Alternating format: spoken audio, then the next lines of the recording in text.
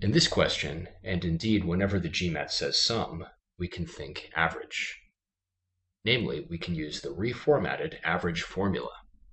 The sum of items is their average multiplied by their number.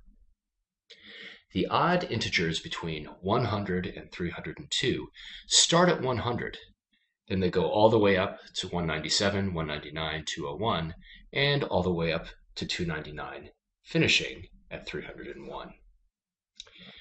Counting both the even and odd integers, the number of integers just from that first part, from 101 up to 200, that's 200 minus 101 plus 1.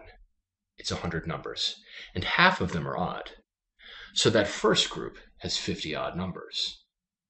So altogether, for the full span, we are talking about a number of odd numbers that's 50 odd numbers plus 50 odd numbers plus 1 odd number, 101 odd numbers, where that final one is the 301 at the end. Since they are evenly spaced, their average will be the median value.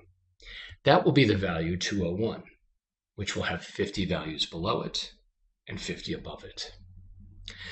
Therefore, the sum of items is the average times the number of numbers, 201 times 101, or 20,301. The correct answer is C.